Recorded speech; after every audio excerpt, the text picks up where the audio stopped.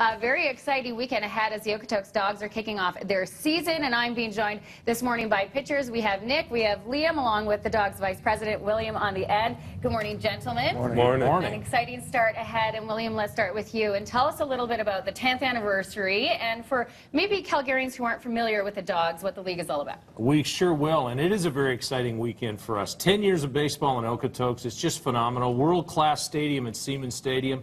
We expect sold-out crowds all weekend, and we're celebrating 10 great years of exciting baseball. It's a short 15-minute drive.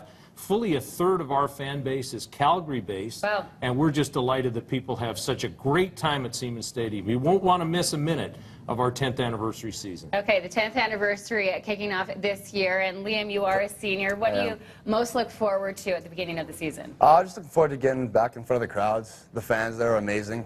Playing the facility, it's like major league style. The environment is as close to professional as a lot of us will ever get to. And so just the atmosphere of the field and getting back on there and playing in front of the thousands of fans every night, it's an amazing opportunity. Cool. And Nick, it's a hometown crowd for you. What is it like performing in front of these fans? It's great. I mean, there's not many college experiences like it. I mean, definitely not in Canada. There's nowhere where you're going to play in front of 3,000–4,000 people every night. So, I mean, especially to get to do it right where I grew up, it's pretty special. Pretty special. Special season ahead. And tell us a little bit about the caliber of talent and the competition that we'll get to see, William. You know, these leagues, the WNBL, Western Major Baseball League, is Canada's equivalent of the Cape Cod League, and that is where top college talent come to stay in shape over the summer, get seen by scouts, get placed at better schools, or an opportunity to play professional baseball. Right. Very high level. These are NCAA, NAIA. I know these two players beside me are a little shy telling you about the level of baseball they play, but it is a very crisp, very enthusiastic. These guys are all enthusiastic about what they do and excited because there's 10 people on their college roster at every position waiting to take their place. Wow. So it's very enthusiastic, very energetic. They play with a passion and an energy. They volunteer their time as top college athletes from NCAA and NAIA schools. They're not compensated in any way for playing. They're on scholarships, and they're here because they're excited to play and they're passionate about the sport. Very high level, very competitive, great rivalries.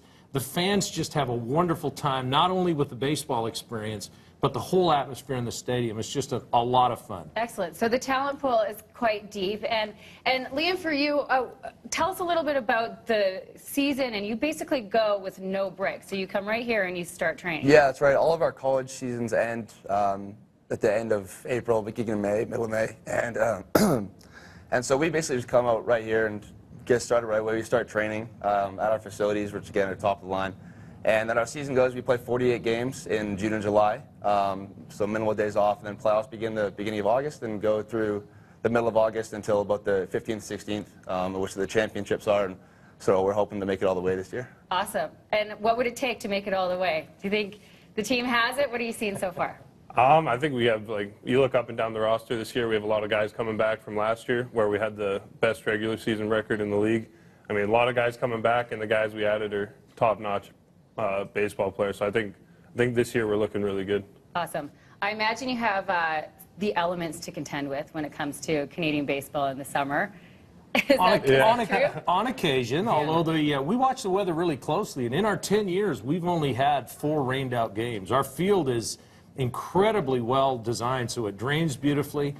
Weather can be a challenge, but only 4 rained-out games in 10 years. And the weatherman tells us we're in for a hotter, drier than usual summer. And if this opening weekend is any indication, it's going to be terrific. Hot, sunny, and beautiful all the way through. Okay, well, lots of opportunities to check out the Dawgs Friday and Saturday, as well as Sunday taking on Medicine Hat and then Edmonton to cap off the weekend. Best of luck in the season. We look forward to a good one.